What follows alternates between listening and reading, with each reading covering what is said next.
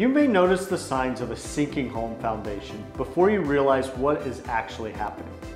Helical piers are a great solution for fixing a sinking home's foundation. Stay tuned and I'll tell you how helical piers are installed.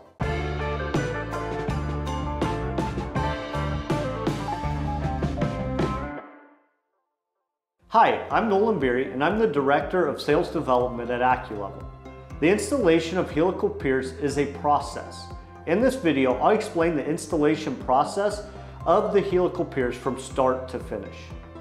Before we go any further, please give us a thumbs up and ring that bell. Let's get started. So when it comes to preparing for helical piers to be installed in your home, there's a few things that we need to look at.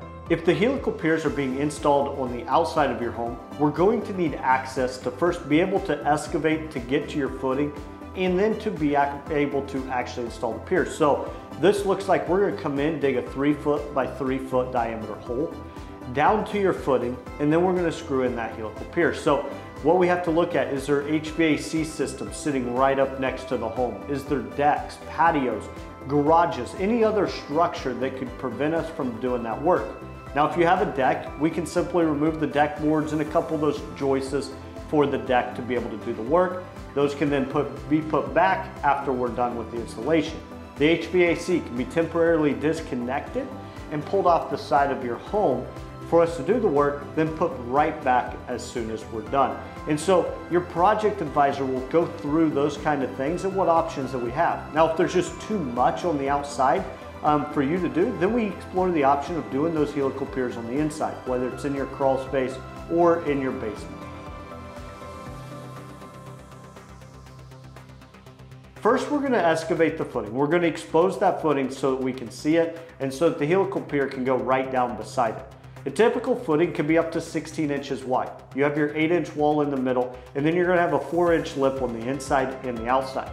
Now, the most important thing when we install a helical pier is making sure that that bracket is right underneath the foundation wall, because that's where the structure's load is sitting.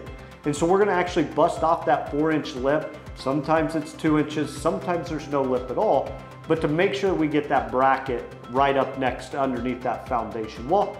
Then we're gonna bring in what we call a torque head. So think of this as a hydraulic screwdriver. It's ran off of hydraulics from either a mini excavator or a handheld unit that we can use. And this is hooked up to a 7-foot section with what we call helixes on it. If you think of it as the things that stick out from a screw, that actually gives it the screwing ability. We're gonna start screwing that in with that torque head, add extensions as needed till we achieve our capacities. The final thing with the helical pier is the brackets attached to the pier and set right up underneath your foundation to either be adjusted to attempt to lift your home's foundation or to just stabilize. Then everything is just simply backfilled and those piers are there to stay forever. The main thing that you're going to see after the installation process, and especially if it's on the exterior of the home, is the soil's going to need to settle over time. So as we excavated those 3-foot sections to put those helical piers in to expose that footing, you have to backfill those. That soil's not going to just naturally be as compacted as it was, and if we compact it, then there's a high likelihood that you'll get a dip in the first 2, 3, 4 rains. So this is going to be a little bit mounded and it's going to just need time. So you may have to run out there occasionally, hit it with a rake, kind of smooth it out as the rains come, as the seasons, just compact that soil over time.